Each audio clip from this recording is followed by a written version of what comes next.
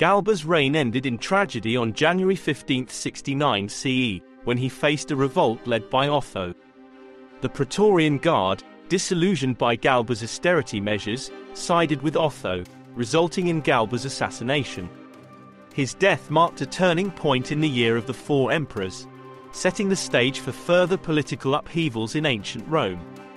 Learn more about Rome, the Roman Republic and the Roman Empire on my channel, a great comparison and contrast to modern America.